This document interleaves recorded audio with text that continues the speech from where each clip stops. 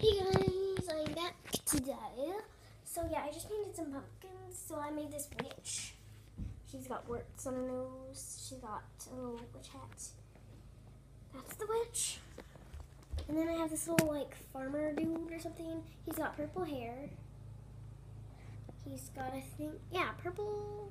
Oh no, sorry, blue eyes, a green nose, and a red mouth. And then my favorite is a red Volta. I did that so it looks really bad.